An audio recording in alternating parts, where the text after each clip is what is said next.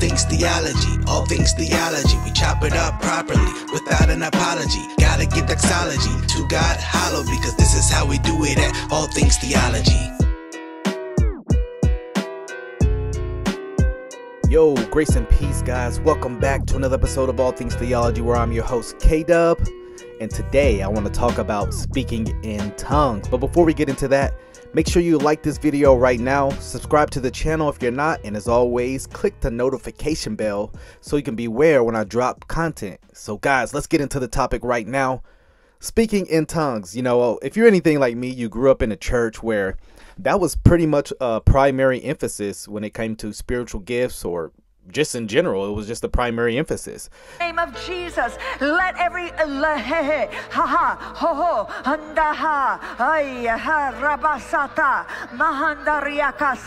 you know, people who spoke in tongues were viewed as more spiritual and things like that. Let me take a sip of my my great Waterloo, by the way. So refreshing. But yeah, I grew up in a church like that where that was the primary emphasis, and I came to a point where I was wrestling with a particular passage. I want to get into that. The first time speaking in tongues is mentioned in the Bible is Acts chapter 2 specifically. And I was reading this passage. Let me show you my screen. Let's do a little quick study here. And I came across the passage where people usually quote to say we should speak in tongues and do the coming in a Honda, you know how they do it. You know, I started reading that passage, started having questions about, wait, is this really what was being done? So let's start at verse 1. Acts chapter 2, verse 1. It says, when the day of Pentecost had come, they were all together in one place. That is the apostles, and you know, the early disciples. Okay. Verse 2. And suddenly there came from heaven a noise like a violent rushing wind, and it filled the whole house where they were sitting. And there appeared to them tongues of fire, distributing themselves, and they rested on each of them. And they were all filled with the Holy Spirit and began to speak with other tongues, as the Spirit was giving them utterance. And usually that's where people stop and say, see, this is why you should speak in tongues. This was something that when the Spirit of God moves, you know the language, when the Spirit of God moves, you just can't help but to give him praise. And one of the other ways you do this is by speaking in tongues. And guys, I've heard it all. I've heard all kinds of explanations for why you should speak in tongues. Well, the devil can't hear this prayer language. It's between you and God. You know, the devil doesn't hear it. You know, it's a more powerful form of prayer. All sorts of explanations, you know, for why what's being done in many churches is why you should speak in tongues that way. I'm going to show why I don't think what's done in most churches is actual speaking in tongues from this text here. Let's go on. Verse 5. Now there were Jews living in Jerusalem, devout men from every nation under heaven. So multiple people here who spoke different languages. You know, they were right, devout men from every nation under heaven. And when this sound occurred, the crowd came together and were bewildered, because each one of them was hearing them speak in his own language. So stop right here.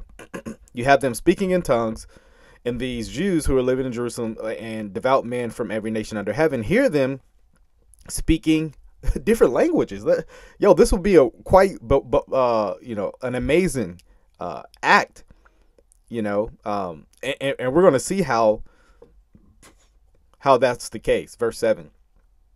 They were amazed and astonished, saying, why, are not all these who are speaking Galileans? So like, it's kind of like a low-key insult. Like, these are not intelligent, well-trained men. How do they know this language? And notice it's a real language they're speaking, because they hear them speaking in his own language. So stop right there. The first time we see speaking in tongues in the Bible, it's a real, intelligible, known language. And so that's why they're amazed, because these are just fishermen. These aren't people who are known to be intellectuals. In verse 8, how is it that we hear them in our own language to which we were born? It's like they're making it very clear, like, this is a real language that's being spoken of. And just in case you're curious about what kind of language it was, notice it goes on to say Parthians, Medes, Elamites, residents of Mesopotamia, Judea, Cappadocia, Pontus, Asia, Phrygia, Pamphylia, Egypt, and districts of Libya around Cyrene, and visitors from Rome, both Jews and proselytes, Cretans and Arabs. We hear them in our own tongues speaking of the mighty deeds of God. So what's the importance of this? Well, I believe the importance of this is that this is the early proclamation and spread of the gospel. So first we see tongues having to do with the spread of the gospel. God gave the early disciples the gift of tongues so that men of other nations could hear about Christ, hear about God's workings. And what's a modern day application of this? And this is what I hold to about speaking in tongues. Could the Lord send me on a missionary, or anyone, for example, on a missionary journey? And there have been men who spoke of having an experience and an utterance like this, to somewhere like Mexico, or let's say, because I know a little Spanish, Russia, or like some foreign country. I have no familiarity at all with the language. Could that happen? Yes, where the Lord gives an utterance, and I just start sharing the gospel. Someone starts sharing the gospel that the Lord, and I have no clue what I'm saying. Could the Lord give that? Yes. Amen. But, also we do have other means of technology where if we really have that desire, there are literally apps for that. But I'm not limiting God by saying that could not happen. Right. And they all continue in amazement and great perplexity. Continuing on with the text, saying to one another, what does this mean? But others were mocking and saying they are full of sweet wine. And so a lot of people will usually go to that and say, hey, they look drunk. But no, the point is the men there cannot explain this supernatural act of God, how they know these languages, that they just conclude they're drunk, which is a silly reason if you think about it. Like, how could the drunk men actually know the language? Like, how would that help them know the language, right? But Peter answers. Verse 14, but Peter, taking his stand with the 11, raised his voice and declared to them, men of Judea, and all you who live in Jerusalem, let this be known to you, and give heed to my words. For these men are not drunk, as you suppose, for it is only the third hour of the day. He's like, look, it's too early. Like, drunk men usually get drunk at night. Let's be real. Peter's like saying. And so, yeah, he goes on to say, but this is what's spoken of through the prophet Joel. So Peter's like, look, this is prophetic. This is prophetic what's happening here. And it shall be in the last days, God says, interesting language right there, that I'll pour forth of my spirit on all mankind. Wow, we literally see that fulfillment right here in Acts chapter 2. And your young men shall see visions, your old men shall dream dreams, even on my bondslaves, both men and women. I will in those days pour forth of my spirit, and they shall prophesy. And I will grant wonders in the sky above, signs on the earth below. And it keeps going forth. Let me just read it so I don't. The sun will be turned into darkness, the moon into blood, but for the great glorious day of the Lord shall come. And it shall be that everyone who calls on the name of the Lord shall be saved. And so literally Peter you read the rest of this text, Peter just goes forth and launches into a gospel explanation of the death of Christ. And it's quite amazing. But here I go to show that the first time speaking in tongues is mentioned, it's it's not what's being done in many churches. It's a real language. And so what many people will do, so what I used to do, we'll go to 1 Corinthians 14.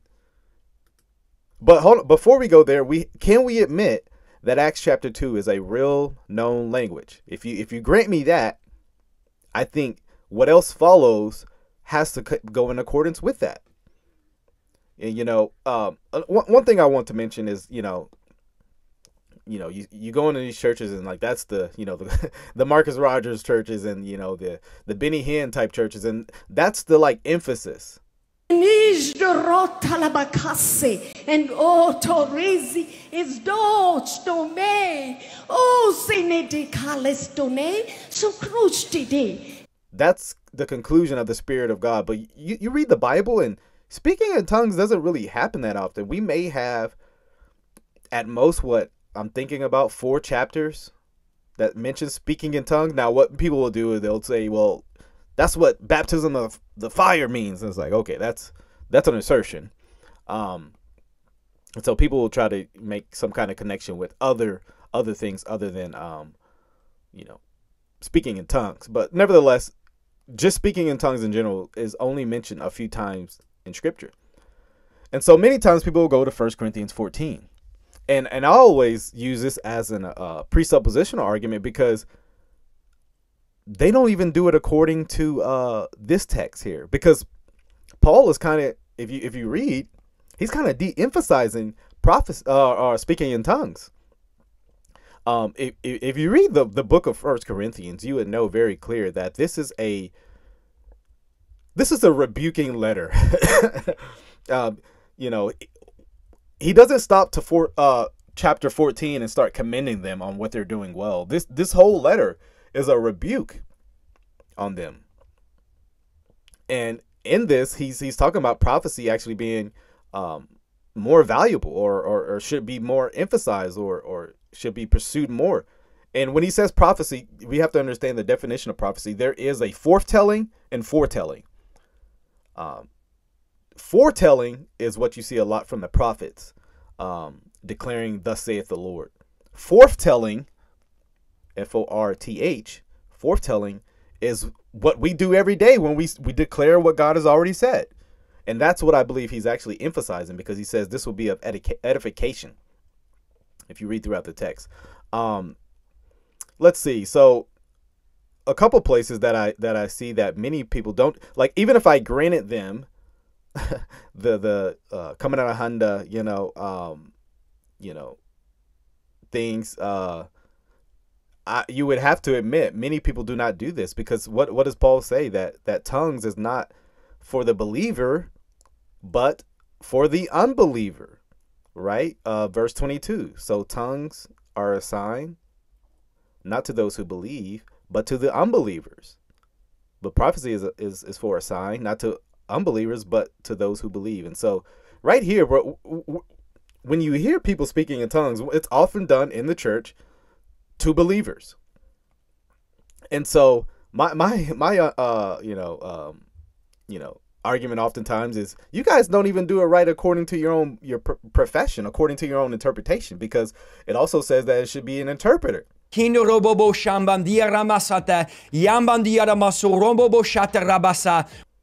Now, verse 27, anyone who speaks in a tongue should be 2 or 3 at most, which it's usually hundreds of people doing it, and each in turn, which that's never done. And one must interpret, and that's never done. But if there's no interpreter, he must keep silent in the church and let himself speak to himself and to God. And so I don't know about you guys, but I grew up in the church and where there was never an interpreter. I've never not once heard someone interpret these things.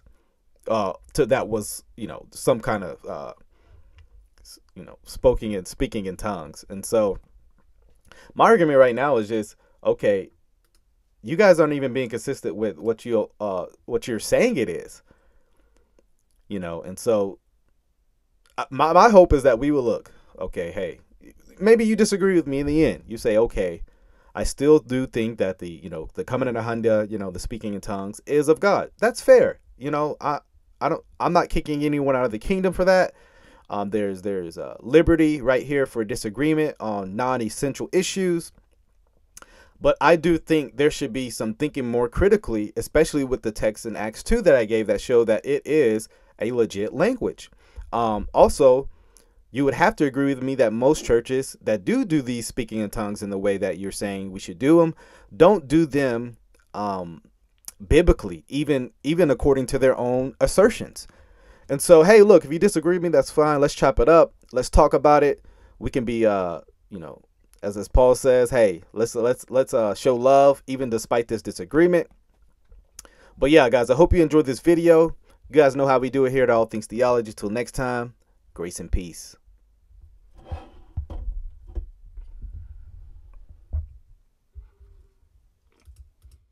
Hamanda aka ata raka teda baka sanda ata ambo osa kata rite eke banda ata rika.